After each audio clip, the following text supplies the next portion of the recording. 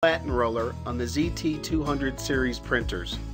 We recommend using a Zebra preventative maintenance kit. Open the kit pouch.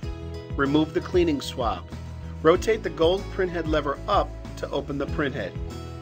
Use the swab to wipe along the brown strip on the printhead assembly from end to end.